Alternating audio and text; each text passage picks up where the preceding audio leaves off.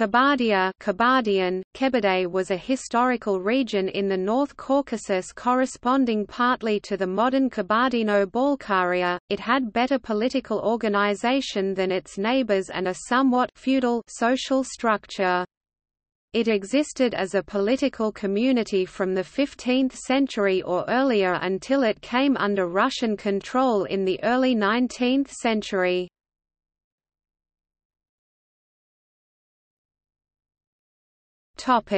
Geography and peoples.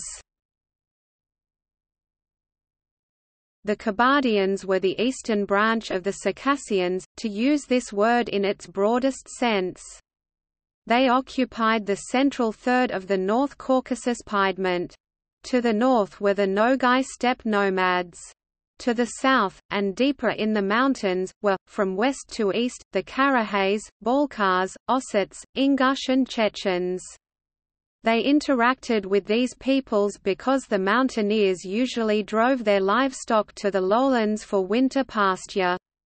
The first three of these seem to have been originally steppe dwellers who sought refuge in the mountains during the Mongol Wars, while the Ingush and Chechens have inhabited the Caucasus for as long as anyone knows. To the west were the Abazans, the Bezlani, a branch of the Kabardians, and the Circassians proper. In the east the Kabardians were sometimes in contact with the Kumyks. The country's boundaries fluctuated, as did its political unity and degree of control over outlying areas. The core of Kabardia was Great Kabardia, which extended from somewhat east of the north-flowing part of the Kuban River to somewhat east of the north-flowing part of the Terek River. To the east was Lesser Kabardia between the Terek and Sunza rivers in what is now Chechen country. According to the Russian historian V.I. Poto, in the 18th century the Kabardians were greatly admired and copied by their neighbors, such that the phrase "he dresses, or rides, like a Kabardian" was an expression of high praise. Yermolov said that the Kabardians were the best fighters in the Caucasus, but in his day they were much weakened by plague.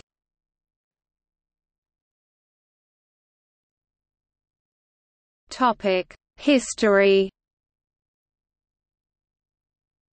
The Kabardians and their western relatives, the Circassians, have inhabited the north flank of the Caucasus as far back as anyone knows. Kabardia is said to have been founded by the semi-legendary Prince Inal.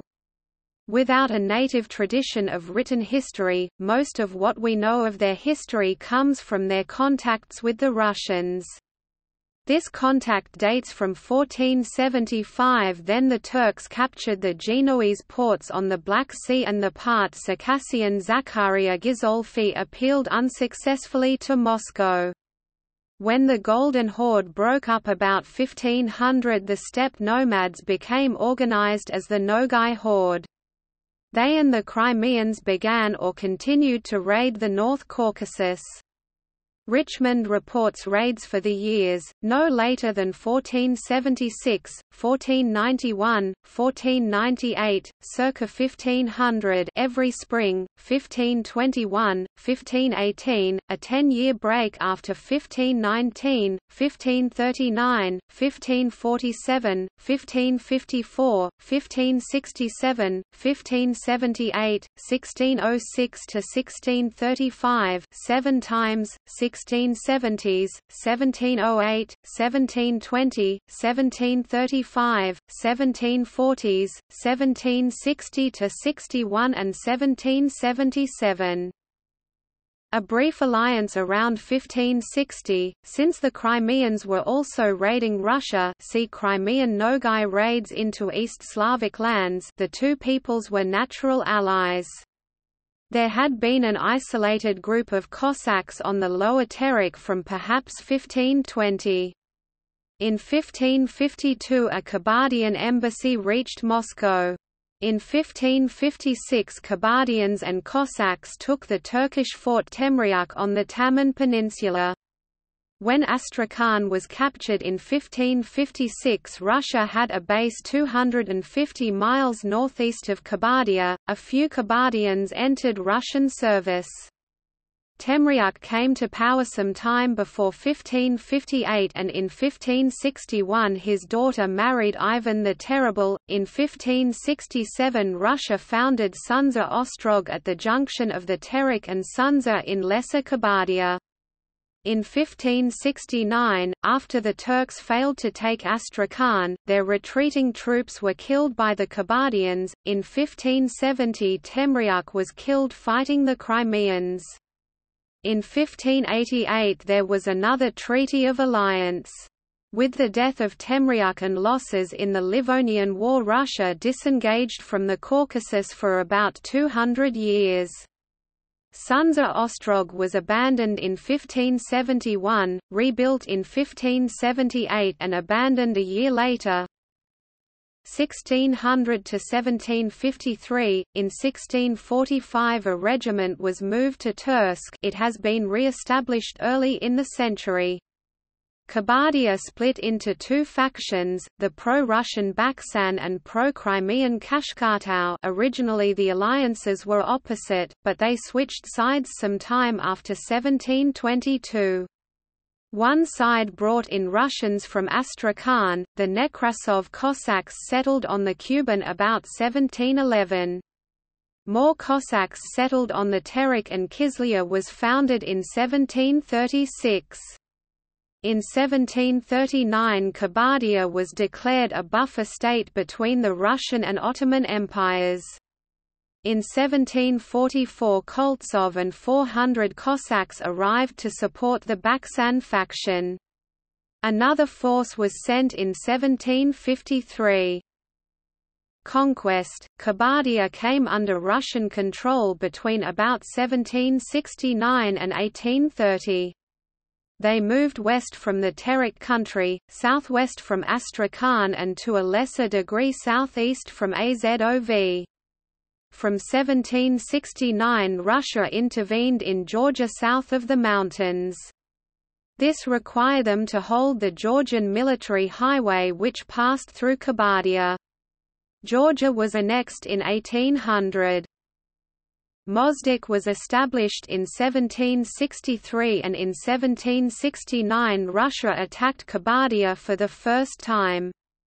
The 1774 Treaty of Kukuk-Kainaka declared Kabardia a vassal of the Crimean Khanate. In 1777 the Mozdok line was begun, which was to run from Mozdok northwest to Azov.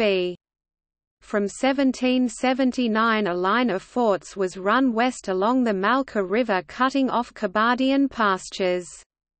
In 1779 von Schrandmann was sent to the North Caucasus and fought 1,500 Kabardians at a place called Fort Pavlovsk. There was a major battle on the Malka River, and later 3,000 Kabardians were defeated in the Baksan country. This led to a treaty, but there was more fighting in 1780. By 1783 the Georgian military highway had been improved sufficiently to be used by wheeled traffic. In 1785–91 Sheikh Mansur attempted to lead an anti-Russian holy war in the North Caucasus. During the Russo-Turkish War 1787–92, Russian forces thrice crossed Circassian territory attempting to take the Black Sea fort of Anapa. Late in this war Batal Pasha invaded the North Caucasus and was defeated. In 1791 Uslubinsk was established in Circassia at the junction of the Kuban and Laba rivers. By 1793–25000 Cossacks were settled along the Mozdok line. In the early 19th century a plague struck the North Caucasus which lasted until the 1830s. It is estimated that Kabardia lost 90% of its population, falling from 200,000 in 1790 to 30,000 in 1830. In 1804 there was a general uprising all over the North Caucasus.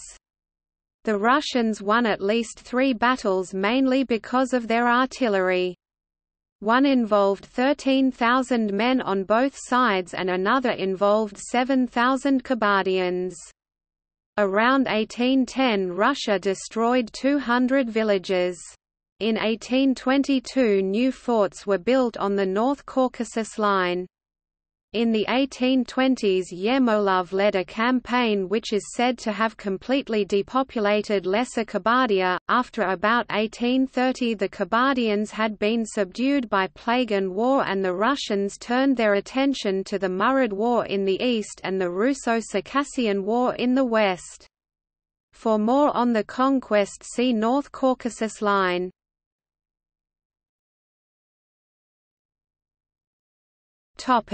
Sources: Walter Richmond, The Northwest Caucasus, 2008.